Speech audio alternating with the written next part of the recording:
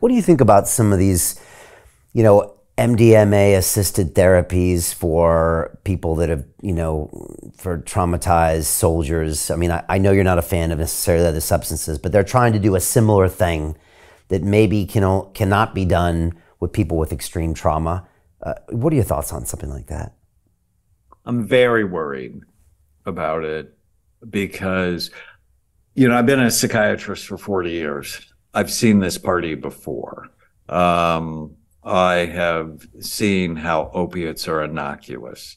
In fact, in the 90s, doctors were shamed if they didn't keep people out of pain, that pain was considered the fifth vital sign. And if someone was in pain, you needed to give them an opiate, and you see where that got us. Yeah. That wasn't good. Or that alcohol is a health food. Again, in the 90s, our first clinic was right next to the Napa Valley in Northern California, and everyone's so excited. I have to have my 2 glasses of red wine a day, that is good for me. It's a complete lie. Or that, and we're in the middle of marijuana is innocuous.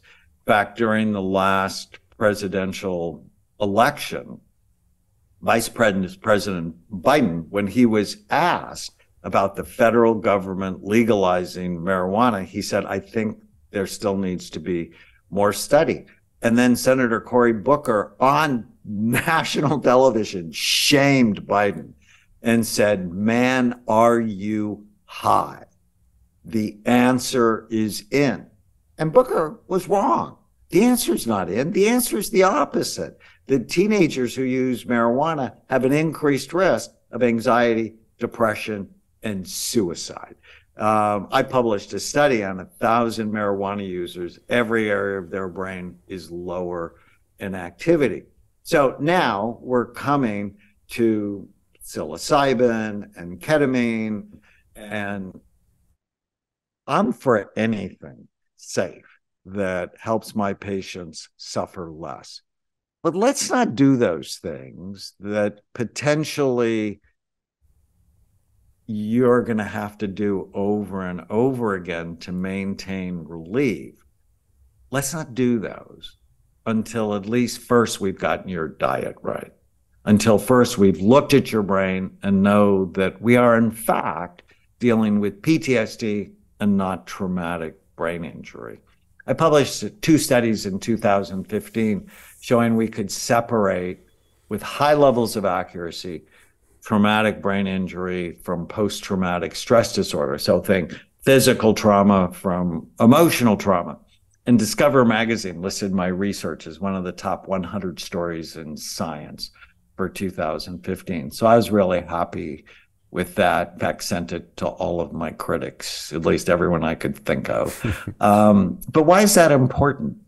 Well, if you don't know what you're dealing with, how do you properly treat it? If you really think it's emotional trauma, then calming the brain is a really good idea. But what if it's the effect of traumatic brain injury? So many of these soldiers also had blast injuries, and they already have a low activity brain. What would happen if we decrease the activity in a low activity brain? It's you disinhibit people and you make them dramatically worse. So we're doing all of this. We're unleashing psilocybin on the population where we're not looking at their brains. And it's the first thing everybody wants. It's like, oh, mushrooms, will you prescribe those for me? And I'm like, not yet. Let's be thoughtful. And let's not think of it as the first thing to do. Let's think of it as maybe 12th or 13th on the list. And, just one example. I was a consultant on the movie Concussion with Will Smith. And you'll remember all the Oscar stuff about diversity, and Will Smith should have been nominated. I thought he was just awesome and amazing in that movie. Like, I'm a huge Will Smith fan. And right before the Oscars last year, I read his autobiography, and it was amazing. But at the end of the autobiography, he said he did ayahuasca 14 times. Well, Brian, it clearly didn't fix him, because on national television, he blew up his life.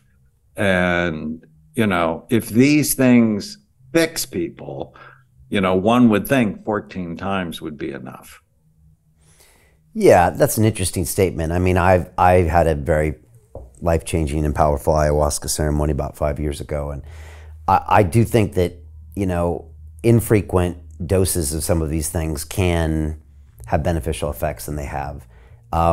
As far as with Will, like, yeah, I mean, I don't know. There's a lot of factors there. Let's just say that.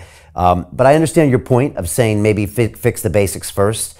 Obviously, if you're prescribing anything regularly to someone, that's not really a good sign. Yeah. And so people that are just trying to get more and more things like psilocybin and marijuana to try to solve a problem, that doesn't seem like a good idea to me. But I will say, for me, some psychedelics have gotten me much further than other things haven't. So, yeah. Well, I'm curious. You know, I ask my patients, I do a series on Instagram called Scan My Brain. And Annalyn McCord, the actress from 90210, was on, and she did a documentary on plant medicine. And like you, found it incredibly helpful, but her brain wasn't healthy. And so I'm caught because, you know, as a doctor, my role is to decrease suffering. So I want to use anything that decreases suffering that doesn't potentially hurt you. And, you know, with these things not having legality for very long, it's the side effects I worry about.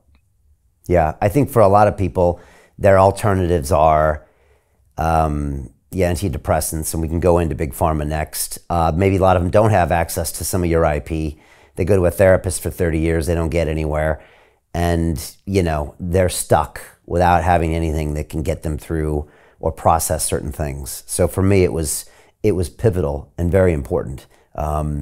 But yeah, that's my experience. So Jim Rickards has just recorded a video that's not available to anyone in the public, and he's going to be talking about how this upcoming recession is going to be fast, it's going to be bloody, it's going to be nasty. But at the same time, he's going to show you how you can position yourself to profit from all of this chaos. Now, we've made this video only available to our viewers. Go to londonreal.tv/Jim. Watch that immediately. I can't say enough good things about Jim Rickards. He understands the global economic system better than any guest I've ever had on London Real. His predictions are almost uncannily true, and you can learn how to profit from his vision, from his expertise, and his understanding of economics. So go to londonreal.tv/Jim or click the link below. It's an excellent, excellent look on what's going to happen in the future and how you can position yourself to profit from that.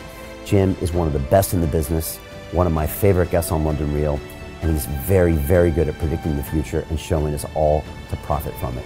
So click the link, and I hope you enjoy. Hey, it's Brian Rose, founder of the DeFi Academy. I've told you my 4-week crypto bootcamp is amazing, but don't take my word for it. This is what my students are saying. The DeFi Academy was an amazing experience for me. It took me totally out of my comfort zone. In this course, I was challenged, I was held accountable, and pushed to do things that honestly weren't always easy. It's been phenomenal, and I can't believe we're already up on our 4 weeks. It has flown by. Going through this DeFi accelerator by far was one of the best courses I've taken. You do this course, you really get into the nitty-gritty of the activities that will make you comfortable with decentralized finance. Thank you so much to Brian and everyone at London Real and the DeFi Academy for even putting together an amazing course like this. Anybody else that wants to do it, please sign up. It is well worth the money.